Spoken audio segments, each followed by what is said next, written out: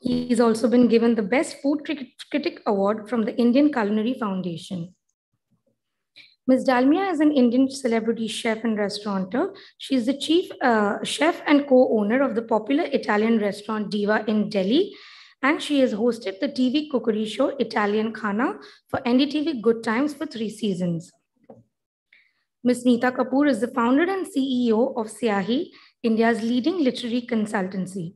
Her first book, The F Word, is a food book, a memoir, and a travelogue. They'll be in conversation with Monideepa Banerjie, who you have all seen on TV for NDTV. She's an aspiring reader and a bookworm, and who says that once she retires, she'll take up reading full time. A huge round of applause for our panelists.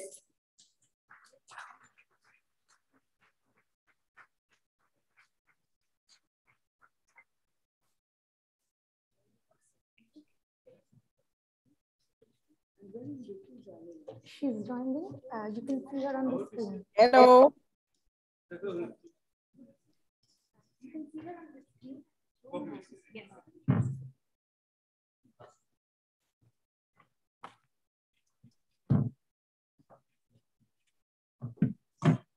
Hello. Thank you. Where is my Why don't you come and sit in front? He's feeling abandoned. So. Oh, poor chap, poor fellow. I know, what a life. Kemon acho didi, bhalo. Kemon acho? Ami bhalo achi. Apni kemon acho? Ami khub bhalo achi. And let me start actually. I don't need to introduce them. The young lady over there has already done it. First of all, thank you for taking time out this afternoon to come into the session of the Kolkata Lit Meet happening in the flesh after 2 years. Mala, congratulations for getting it off the road, honestly. But okay, let's start with a little bit of formality, the introductions. And Ritu Di, have to tell you that you are certainly a phenomenal personality in the culinary scene in the country.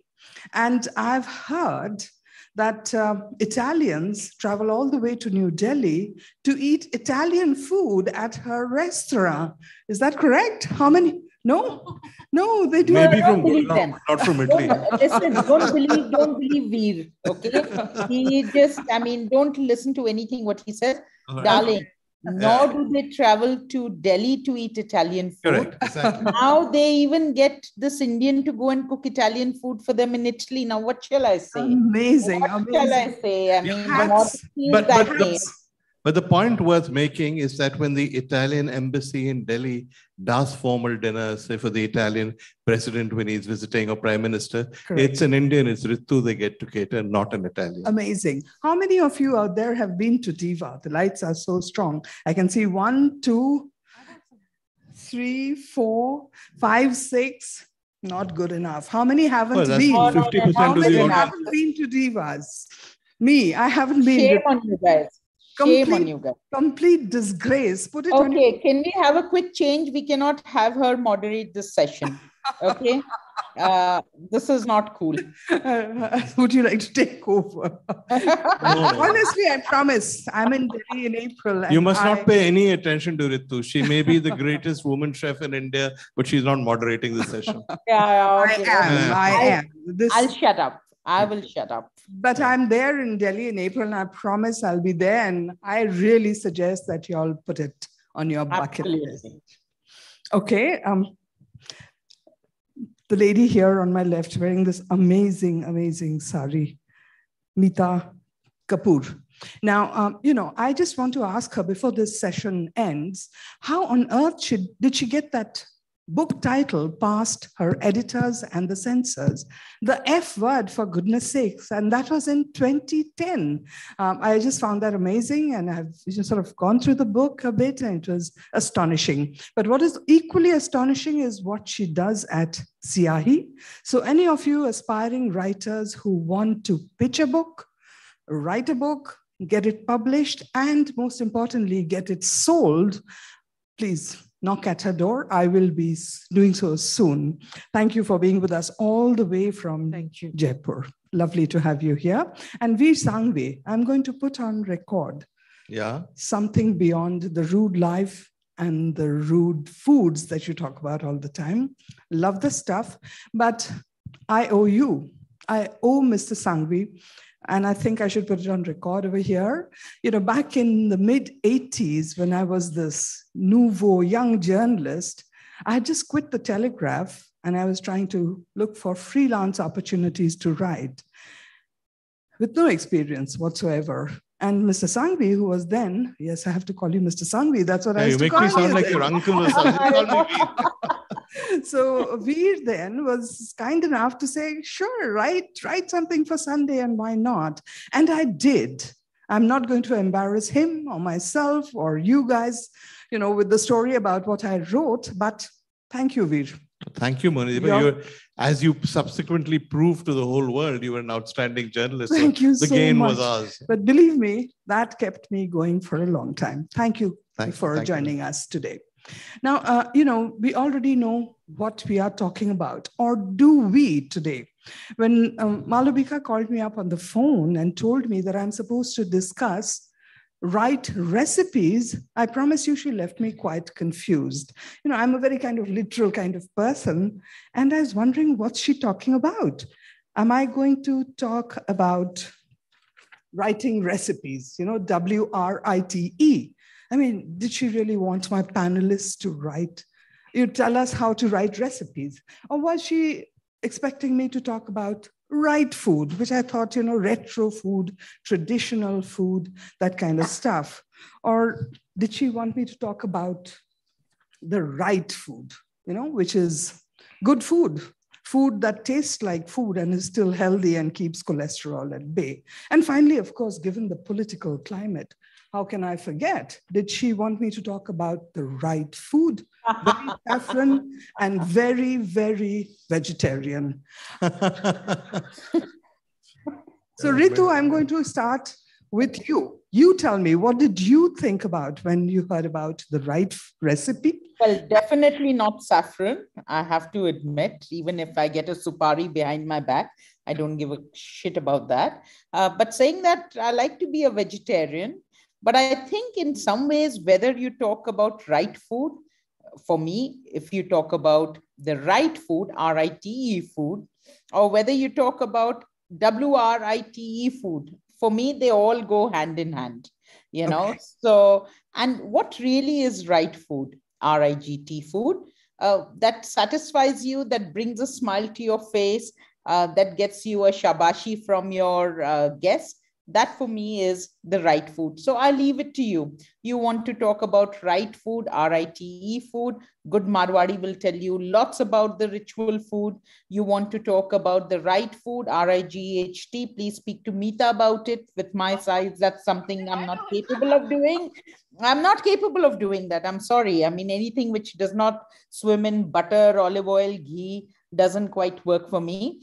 Okay. And if you want to talk about WRITE food, well, darling, I have long COVID now. I've forgotten how to write. So I have a feeling I'll be a silent spectator on this entire session. No, but you must remember right recipes. And that's exactly what we are supposed to talk about. Vir, what did you think when you heard right recipes? First of all, there's no such thing as right food or wrong food. There's good food and there's bad food. Absolutely. When it comes to recipes, I think recipes are important because every recipe that works has been created by somebody who experimented, who came up with it, maybe several generations ago, and then perfected the recipe. So I respect recipes. And there are many, many good recipe books at different levels. If you're cooking Italian food in India, for instance, the best recipe is book is Italian Khana, which I regret to say is written by Ritu Dalmiya, but is really oh my God, poor chap. It's really an outstanding book. You can't go wrong following those recipes. On the other hand, I'm always a little skeptical about people who insist on the sanctity of recipes. If you are a professional chef, And the difference between a home cook and a restaurant chef is that you can go home and cook one thing today and cook it differently tomorrow. A restaurant chef can't do that. Restaurants are not really about imagination. Once the menu has been done, there is no imagination required. The challenge is to make the same thing exactly the same way. Restaurants in their kitchens value consistency much more than they value imagination. So for those kind of people, recipes are very important because the imagination goes in the creating of the recipe, not in the reproducing of it in the kitchen night after night.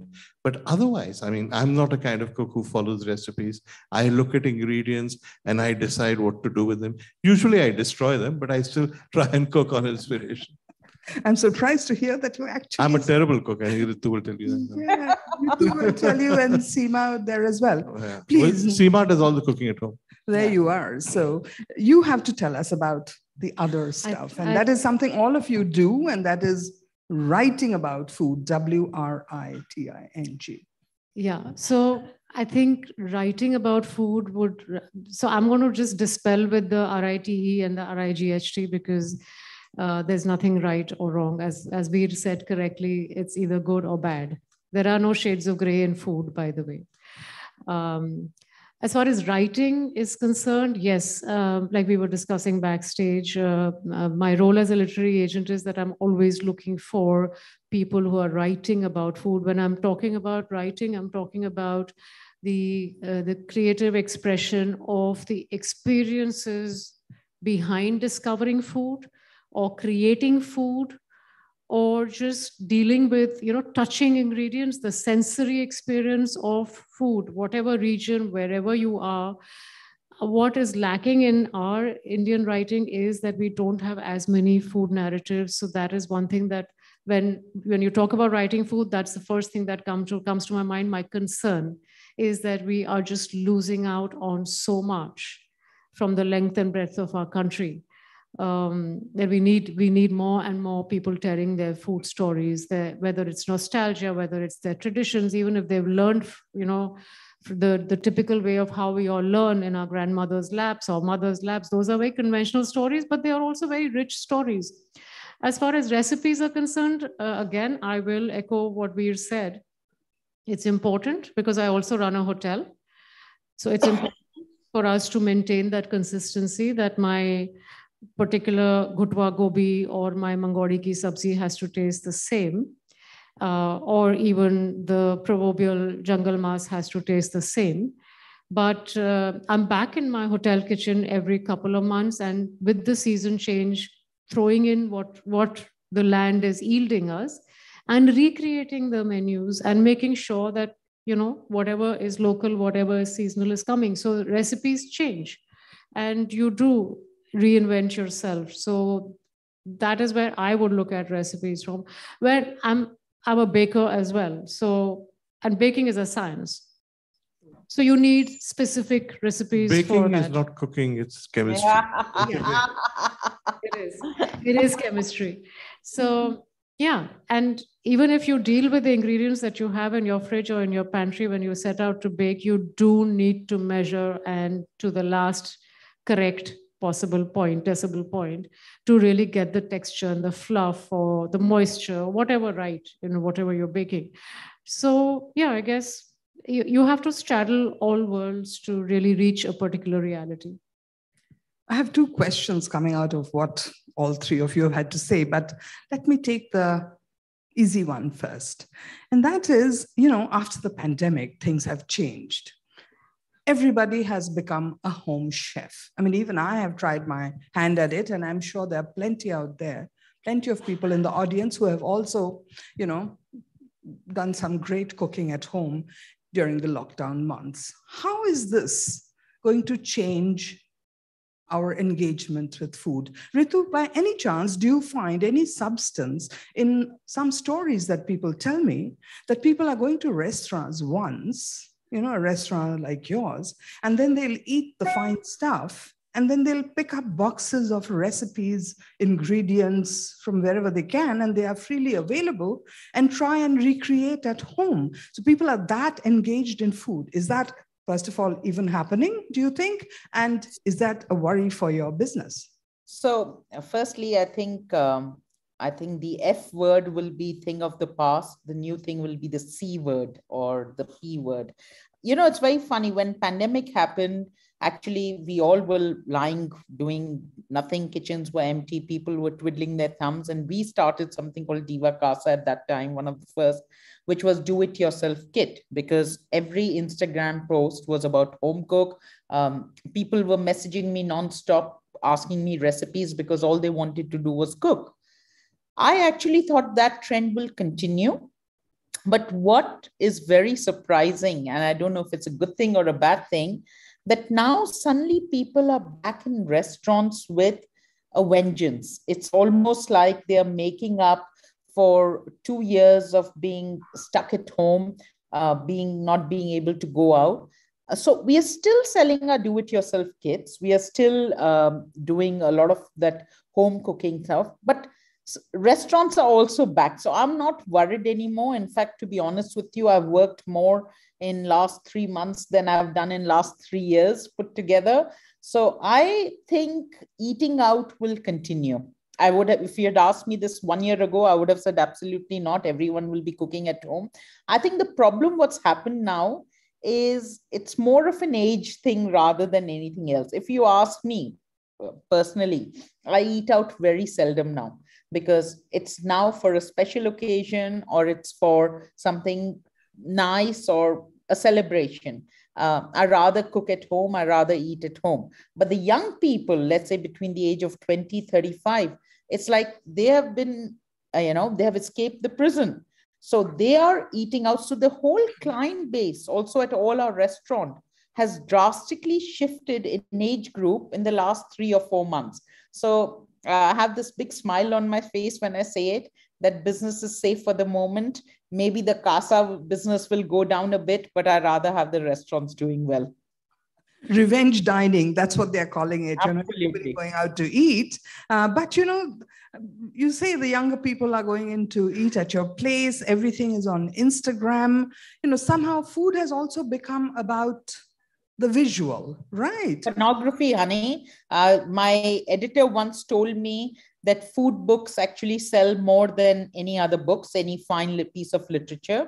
She also told me that food shows have higher viewership than any porno channel. So I don't know what to say about that. That's good to know. Would you agree with that? Yes, is it true? It's definitely about food porn. It's about, people are actually cooking just to put their visuals on Instagram and get as many likes or get as many followers, and are becoming influencers just in the food space. So a whole new world has burgeoned. And there's a lot of storytelling, what I was talking about, food traditions being kind of revived and written about. A lot of that writing is happening in short form on Instagram. I found a lot of interesting writers, and I've reached out to them, and we are actually getting books done. Yeah, so it is translating into something, but yes, people are back with a bang in restaurants. True. Even a person like me who likes to basically entertain at home, because Jaipur has really not much to talk about as far as food is concerned, because we don't have a diva there, unfortunately. I mean, Rajasthani food is crap. So, I mean, what can you say? What? No, you can't say that. I'm a Rajasthani. Italian. I'm sorry. I'm Rajasthani, but come home. I'll give you. I think we'll just blame your ancestors, Ritu. No, Mita. Let's face a few reality. After eating 1 plate of mangodi and gatta and sangar, next day you need 5 antacids. Okay. I mean, Rajasthan never had any fresh vegetables. But Rajasthani food, that's a fair criticism. I don't think it's crap. I think it's a very great cuisine. But I think because it's a desert cuisine, there is not a lot of fresh vegetables. That's right. And if you're a vegetarian, you end up eating lots of little balls of atta made into various That I can see. And how much lal mas can you eat? Please. I mean, honestly. Well, first Monday lal mas, Tuesday safed mas, Wednesday jungli mas, Thursday almas, Friday you're back to that. But that's when you eat at restaurants and hotels, not when you eat at home.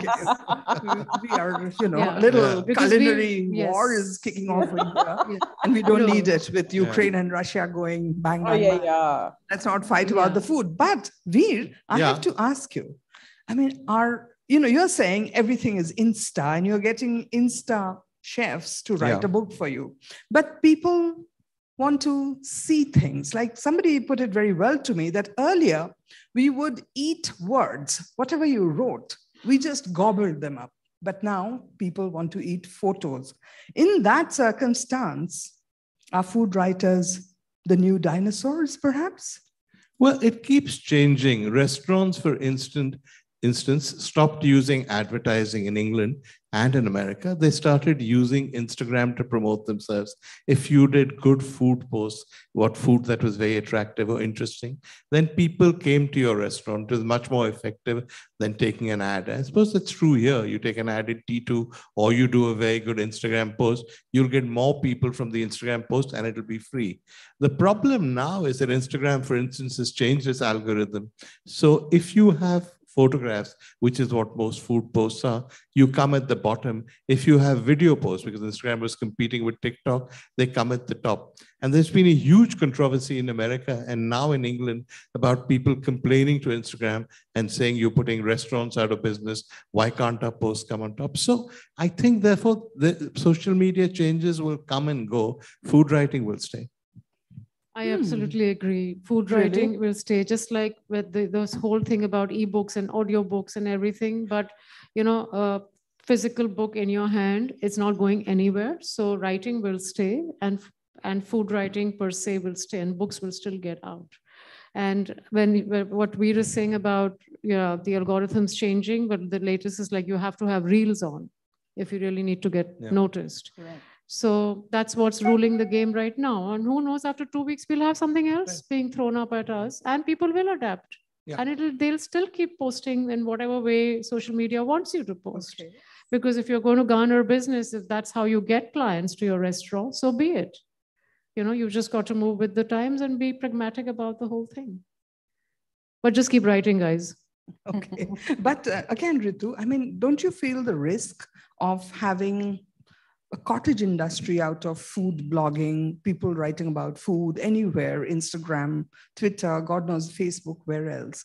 When that happens, Ritu, doesn't it get a bit risky that the writing may not be up to par? If it's not Vir writing on your restaurant, some blogger is, some social influencer, does that impact your business? So I'll get into a lot of trouble for saying it, but... then you must say it. Yeah, then I don't care. So, I'll tell you what, a good food writer, whether it was in times of Instagram or even before, there's always a good writer, an informed writer, blogger, whatever you may call it, and an uninformed one. I still remember when Diva opened in 1999 or 2000, I can't even remember. There was a young journalist who came from a very important paper and she was going to review the restaurant. And she asked me what were capers. Okay. She had never seen them. She had never tasted them. And she asked me some silly questions. I was young. I was a snob. I was arrogant that time. So I got a little pissed off. I left the table and I got a terrible review.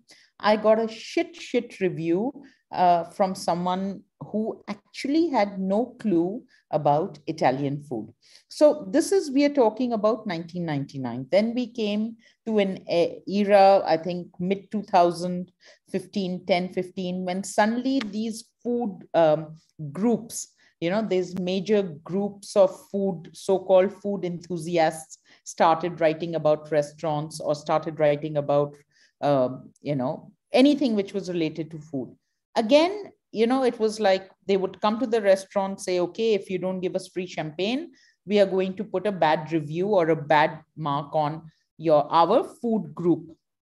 Now, of course, you have Instagram bloggers, etc. And some of them are amazing, mind you. I have got in touch with some really cool young people to do something different for my events and catering. But yes, at the same time, you also have this group of people who have no clue. And this great word that they love to use, that I'm a foodie or an influencer or a food enthusiast, I think it's the shittiest words and the most silly titles that I've come across. But this is something that will always stay. It's not going to change now because there's Instagram, because it has been always the case and across the world. So for us, I think you just have to swallow it. keeps you on your toes. You take the good, comments in your stride, take the criticism, which is valuable to you, and rest you just have to learn to ignore. I mean, gone are the days when I would lose my sleep over because some silly person said the pasta didn't have enough chilies in it. So those days are over. Vir, your thoughts? Yeah, no, I think I would broadly agree with Ritu, which means... Broadly? I would narrowly agree with Ritu, yes. Which means we're both in trouble. But there have always been people who write about food because they can, and people who write about food because they know something about it. The people who write about food because they can, because the newspaper in question will allow them to write about it, have nearly always been ignorant. And there's always been a certain amount of ignorant writing about food, right from... Why just Diva? From the time you had met Saluna, there's been sort absolutely. of... Yeah, there's been all kinds of crap written about food by people who really don't know any better. And I've talked to many people who write about food, and what they don't know about food will shock you. So what Ritu is saying, I'm perfectly willing to believe. I think it's the same with influencers. There are good influencers who do understand food, but they are few and far between. The vast majority write about food because they can. Because on Instagram, there's no filter, there's no edit. You can just write what you like. The difference, I think, in both times, the reason these people have got away with it is because of the people who publish them. In the case of newspapers, and magazines, because of lazy editors who are content to publish any crap. And now, unfortunately, it's essentially a racket. I said this yesterday at the festival, I'll say it again. The way it works is this. If you open a restaurant and you want some publicity, usually a guy who opens a restaurant doesn't know anything about it. So he hires an agency, a PR agency, a social media agency. I'm sure there are wonderful PR agencies, but the vast majority of the smaller PR and social media agencies are effectively scamsters. So what they will do is they will say to you, don't worry, host a dinner and we will invite top influencers. So about 30, 40 people who bought followers on Instagram will turn up and they will say, meet so-and-so anonymous, doesn't look like much, but has 20,000 followers, or so-and-so has 60,000 followers. Then you will be obliged to give free champagne, free alcohol to all of these people. After they've gone home, the agency will come to you again and say, we will talk to them, but of course there is a cost. So can we get 6 lakhs, 7 lakhs, whatever, which they're allegedly passing on to influencers. Actually, most of it stays with the agency. These influencers post because their followers are bogus. Nobody really cares. It makes no difference to the restaurant's business. If the restaurant is good, it survives anyway. If it's bad, regardless of influencer marketing, it closes down. But whether the restaurant closes down or it stays open, the agency makes money. That's how it works. Gosh, grim. I never imagined. It is a reality. But the thing is, like what Ritu said, and the catchphrase is that you have to be discerning yourself as to whom are you taking on board. Does that person really know food? The engagement, the informed attitude, the research behind food. And if you pay attention to the writing, you can immediately see through the faff. And it's very easy for me. If I read the first and the last sentence and something in the middle, I know exactly, literally जैसे हम हिंदी में बोलते हैं कौन कितने पानी में है, पता चल जाता है. So it's about just weeding out, filtering out, and I'm using the word filter because it's used in so many other connotations now, but we filter people out. Yeah. When the kind of writing that comes to us, we know immediately as to, have they done some research? Have they actually experienced the sensuosity, the romance of creating or tasting or just experiencing that cooking process? Wow. You need to know instinctively, otherwise, and also you need to read. And picking up on what Vir said, I think we lack food literature in our country. Okay. In contemporary times. If I go into the archives, if I go into various museum libraries, I will find huge tomes, rich reservoirs of our food traditions being cataloged, being written about. I have seen those manuscripts myself. And those old recipes myself from various archives and various royal kitchens or otherwise, even family homes. Because when I started researching on my third book, that's what I was doing. So it's not that, but then suddenly there is this slump and nobody's researching, nobody is writing in depth, and we have a lack of, like, we probably need an army of Vir kind of people. True. To write quality. To write quality, to dip their toes right into the depths of that huge well of knowledge that is there in our Indian cuisine or regional cuisine, or what. I'm talking only about India right now. And globally, if you look at the food narrative scene, my God, I am just spoiled for choice. I don't have time. But may I say something? Sure. May I add something? Sorry to be a devil's advocate, but isn't this the case in India because food writers or whatever get paid so badly, or they don't get paid? That's the case for all writing in India per se, whether food or not. I mean, so also the publishing industry really needs to get their act together. So eat, but I'm not sure if you can. No, I think the point Ritu's made is a valid one. I agree. I mean, she's absolutely right. All writers in India are badly paid. But when you hire, say, a political writer, even if you pay him or her badly, you hope that you will get some coverage that's political. When you get a food article or a hotel article, you don't care about the article. You just hope you'll get advertising. That's what makes it worse. You know, I have pages and pages of questions I could go on with, but I think we are running out of time. And I'd love to have some questions from out there. Is there a recipe you want them to share, Ritu included? Go ahead. There's a lady over here. You need a mic?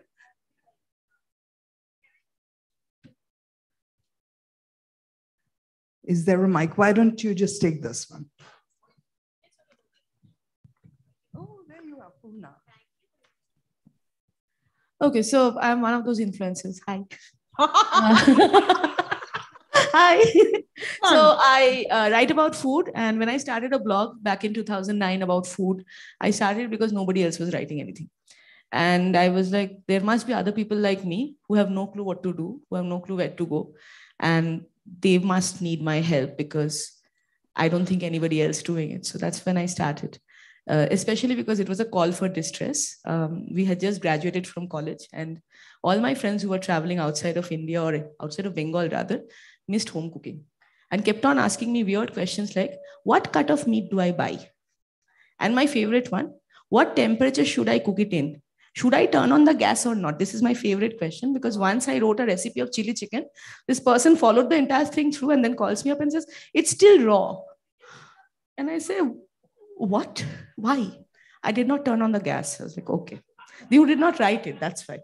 So after that, every time I write a recipe, I still have this problem.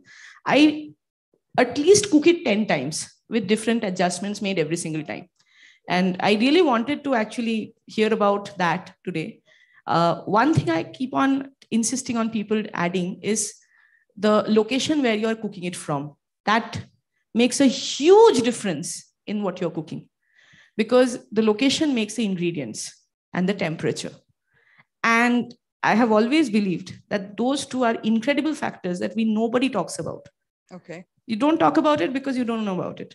But today, if you are buying a Italian durum wheat pasta, and then you are trying to replace it with, let's say, a normal maide wala pasta, the first difference is a difference between, let's say, a Barilla and a Licia. And I think that's something that everybody who has at least done some amount of food writing would know. Right. One of the things that I have an issue with about food writing in India that Vir Sanghvi really rightly pointed out was that we get paid so badly. I understood it when I started writing for different brands. I don't know. Anybody, I was like, oh God. Is there anybody who I'm so much better off as an influencer? I get paid 10 times.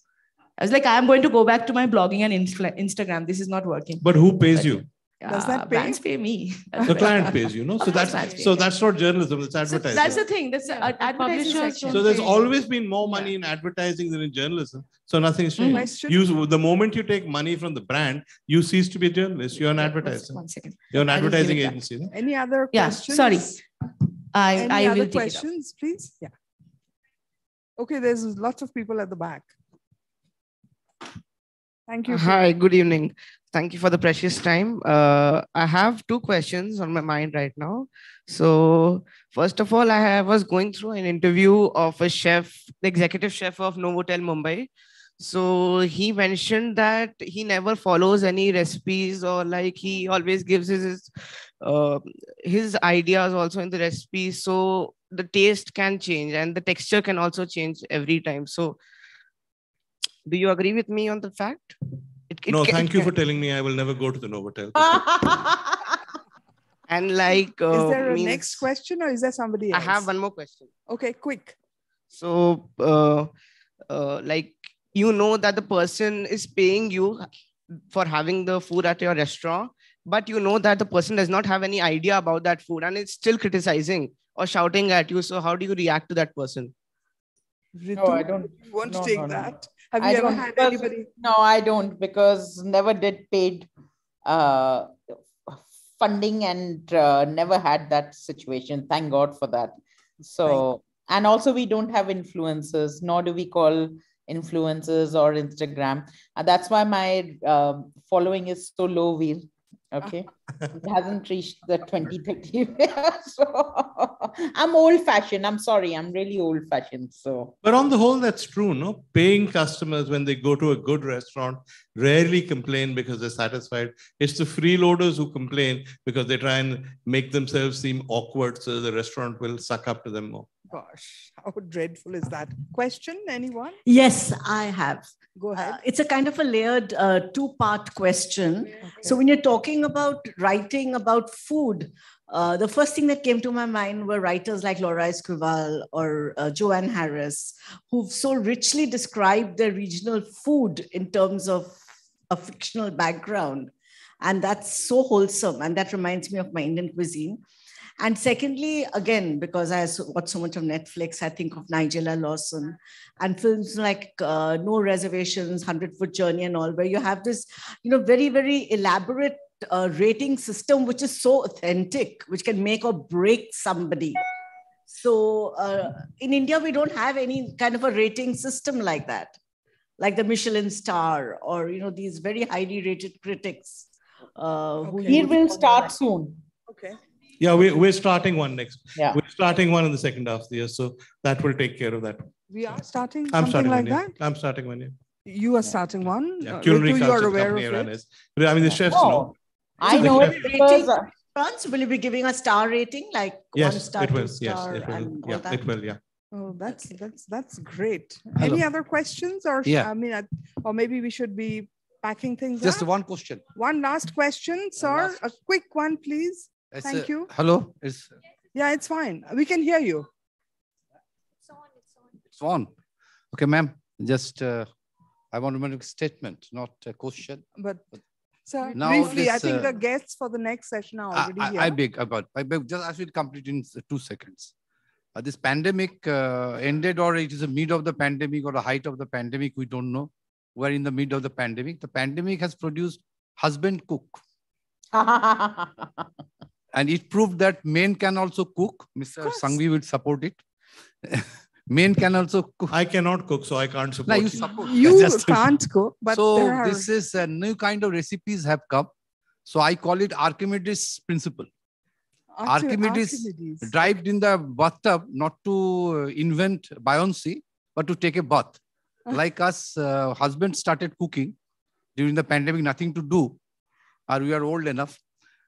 So now we started that with seeing your recipes and all these YouTubes and this lady's kitchen, that gentleman's kitchen. We started cooking.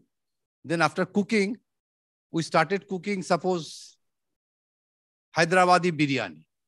We landed up cooking something which never looks like Hyderabadi biryani.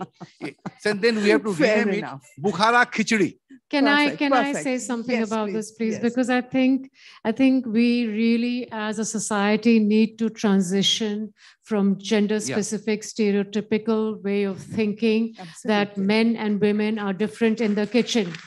We are not. We are human beings.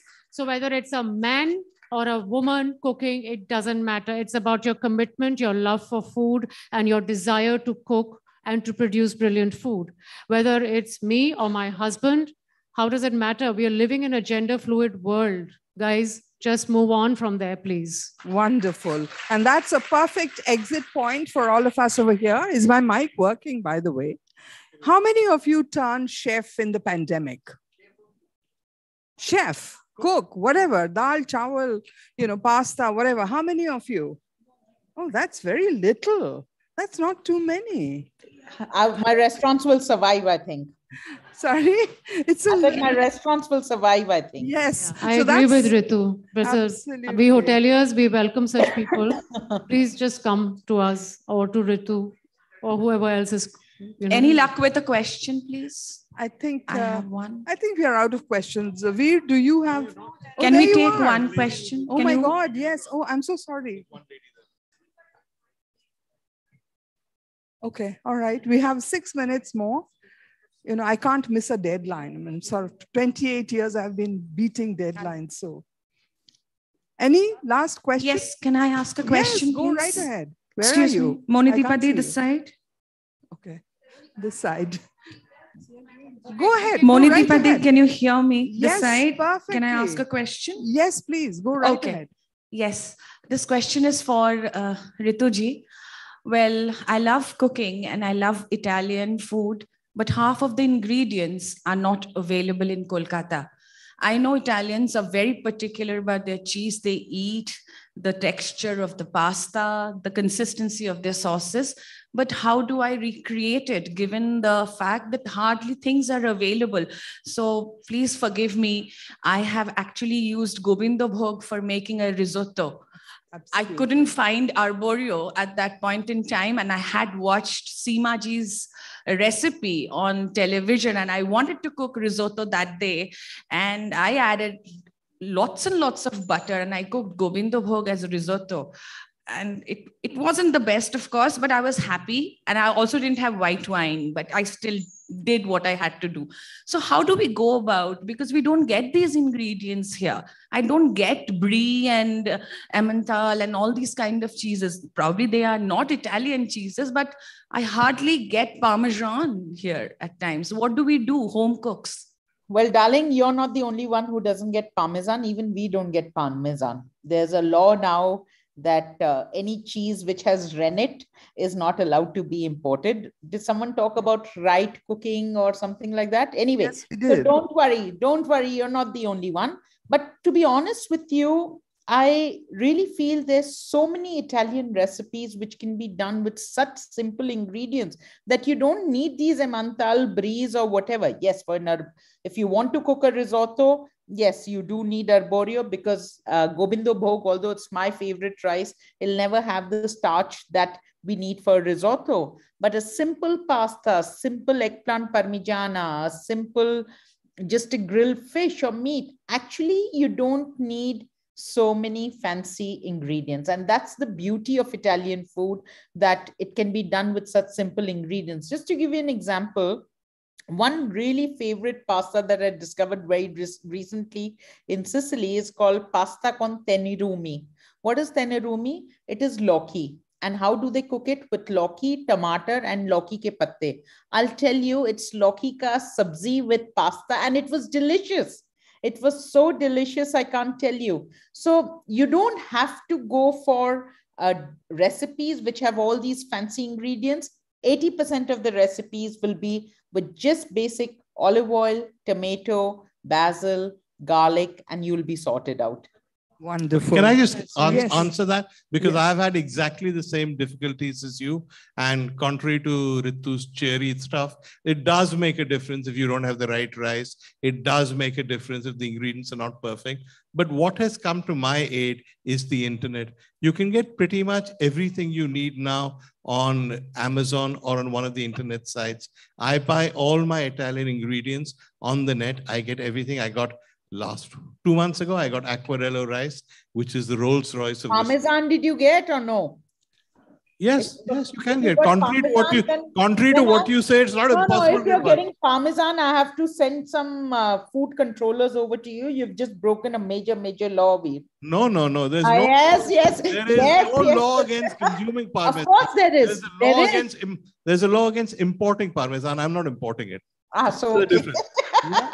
So just go on the net. When it comes to cheese, Parmesan is a problem, but there are people like Spotted Cow making perfectly good camembert and brie in Bombay who will do it for you on the internet. So just the internet will open up a whole world of possibilities. Can I add to this, just to help you out with sourcing ingredients, even if you're sitting in a city like yours, which is very surprising that you don't get the ingredients. Yeah. But there are apps now, and I'm not going to name those apps because otherwise people will say that I'm promoting whatever. I don't do that.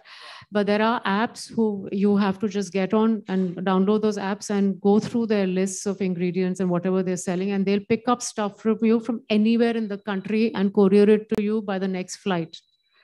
Oh, so great. yes, that's happening. There are 2 or 3 such nationwide apps that are doing great work. And I'm managing to get my ingredients all the way to Jaipur because Jaipur also has some problems about sourcing ingredients. Calcutta has a lot more than even Jaipur for that matter.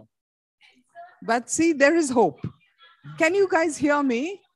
Is this mic audible? Can you hear me? Okay, so, this is the perfect line for us to end the session with.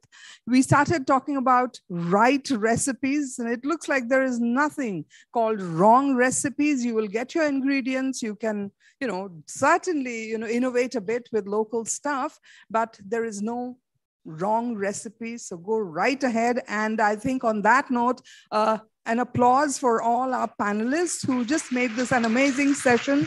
Thank you so much, Ritu over there. Thank you. We'll see you in Delhi soon. Just can I add one thing? Yes, Ritu, since you've had such a bad experience with Rajasthani food, I'm going to invite you. No, it's cooked in my house every day. That's my problem. Let me feed you what I cook.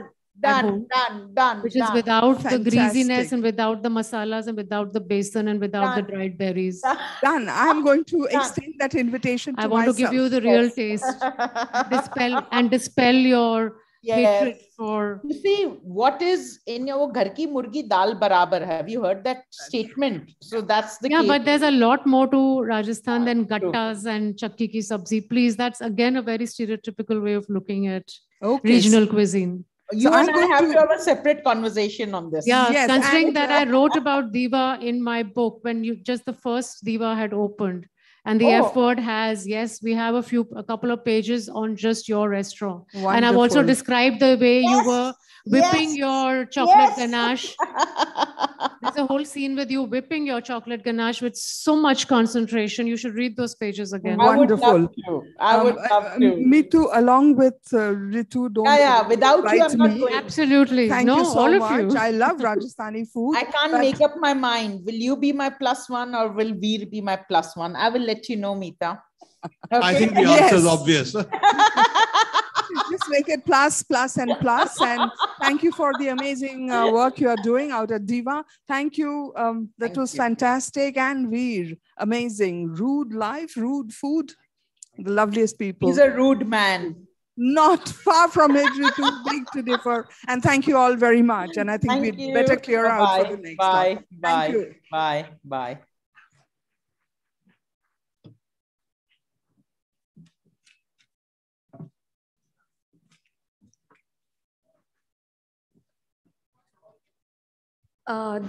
The books of all of our panelists is available outside. You can have them, you can purchase them and have them signed. So if you want, you can purchase those books right outside.